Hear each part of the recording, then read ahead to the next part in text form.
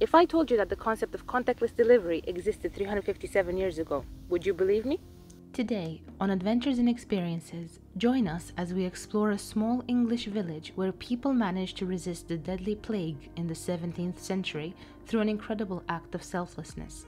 We will explore how people dealt with this crisis, how they managed to get food supplies, and we'll share more about names that are still remembered in the village history. This is a story of loss, sacrifice, and resilience of a village who proved to be an inspiration for so many, especially in the past couple of years when the coronavirus changed our lives.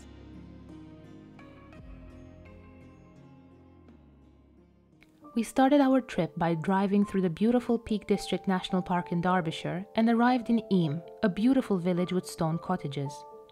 The bubonic plague, also called the Black Death, was an infection spread mostly to humans by infected fleas that traveled on rodents. The plague killed over 25 million people in Europe during the Middle Ages. In the 17th century, the plague had reached England and people were already dying in London. Eyam's inhabitants might have escaped the disease had it not been for an infected bundle of cloth. In the late summer of 1665, a package arrived in Eyam from London. It was for the village tailor Alexander Hadfield. His assistant, George Vickers, opened the parcel and realized that the cloth was damp, so he decided to hang it out by the fireplace to dry. Little did he know that the fleas that jumped out of the cloth carried the deadly plague bacteria. After getting bitten, George Vickers started developing symptoms, and days later, he died. The conclusion was imminent. The plague had come to Eyam, and the death toll started rising. Eyam had a tight-knit community, and the villagers went to the rector at the parish church, William Mompesson, and asked for his guidance. He knew that if the villagers left, they would risk spreading the disease further, and that would kill hundreds, if not even thousands more people, so he showed leadership by introducing a quarantine measure in the village. The people of Eyam agreed to go into quarantine, but that meant they had to administer any medicines themselves and had to bury their own dead.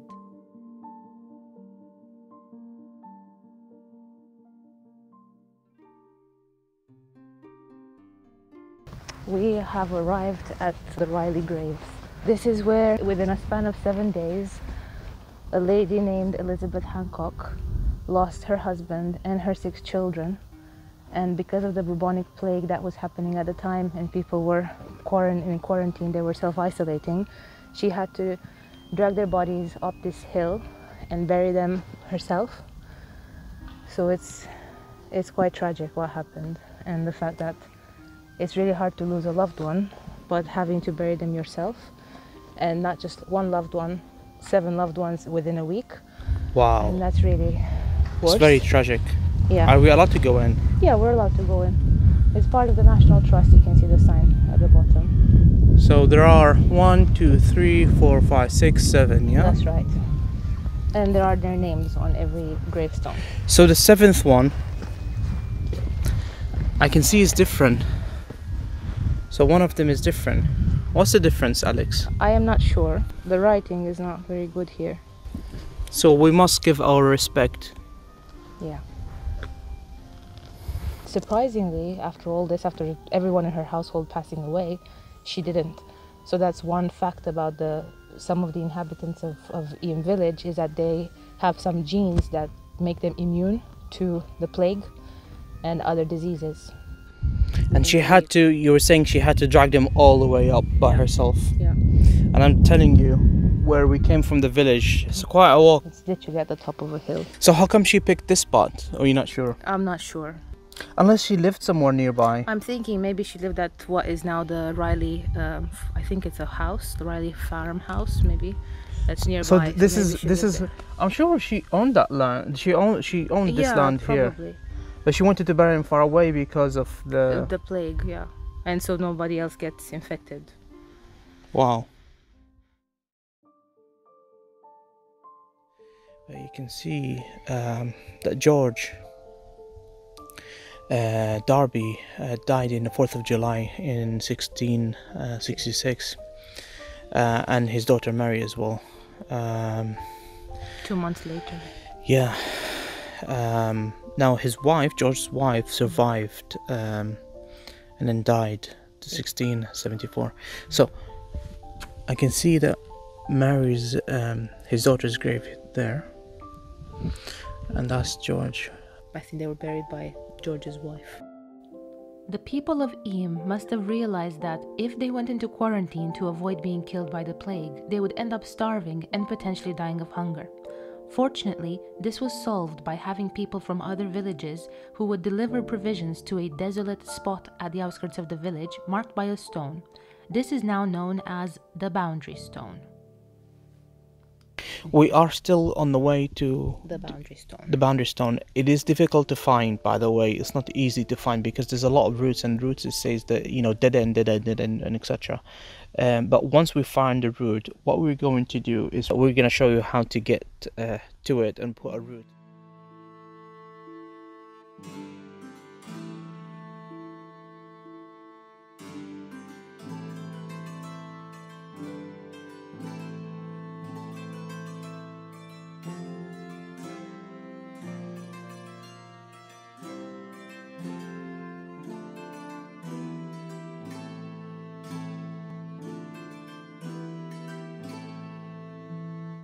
We are now sat near the boundary stone between the villages of Eyam and Stony Middleton.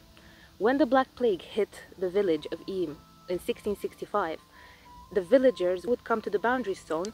They would take coins, place them in these holes that they would sterilize with vinegar so that they would get disinfected. The merchants would come, pick up the money, and they would place the goods near the boundary stone so that the villagers of Eyam would come and collect them without having any contact. Similarly to how we did in the lockdown with COVID when we had contactless delivery.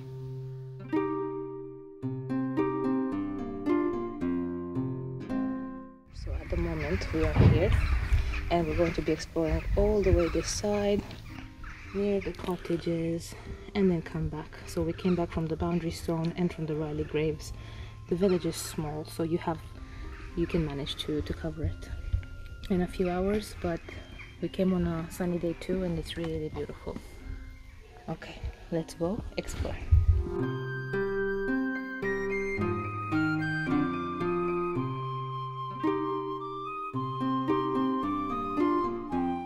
So we are inside the church now, the village's church, and that's the famous cross there. Did you visit? I visited some of the graves, but I saw where people who fought in the First World War are buried, which is here where the big cross is. Oh, look at the hat. It's getting dark. No, I think they put the hat there Maybe for soldiers. the role. For soldiers, yeah.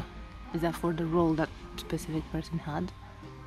No, I think that's what they do. It's like it's a mark. It's a mark of a soldier. Yeah. So they put their hat, his hat there.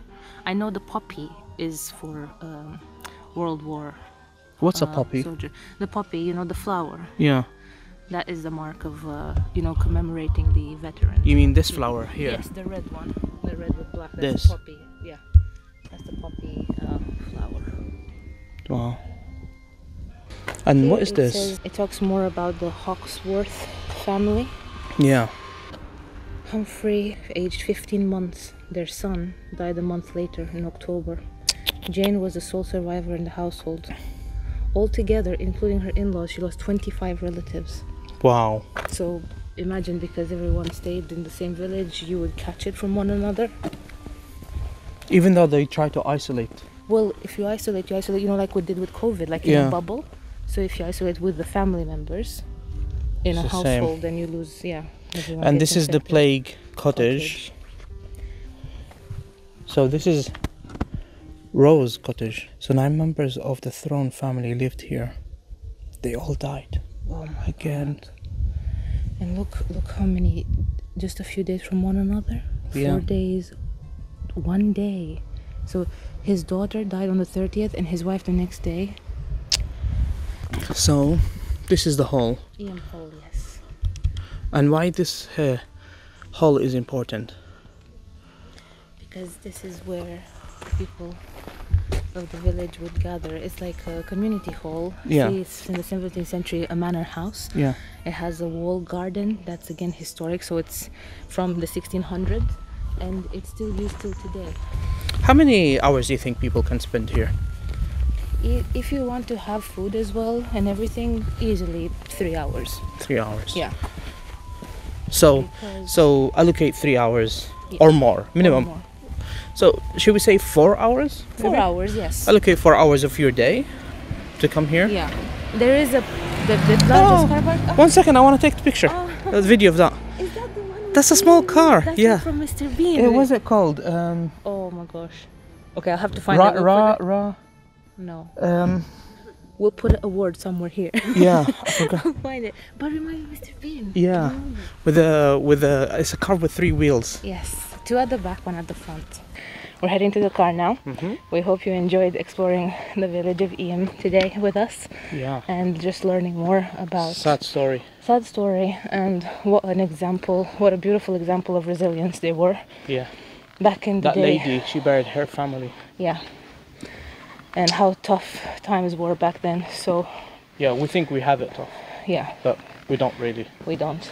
And it just helps to appreciate life a bit more, appreciate human sacrifice a bit more. And we hope you enjoyed it. And if you like this video, make sure you watch our other videos. Friday at 2 o'clock. Yes, British Standard Time. We are considering doing more videos throughout the week. Yes, If that's something that you are interested in, please let us know. in the comments down below. Yes. Okay. For now, we'll see you next time. See you next time. Bye-bye. Bye.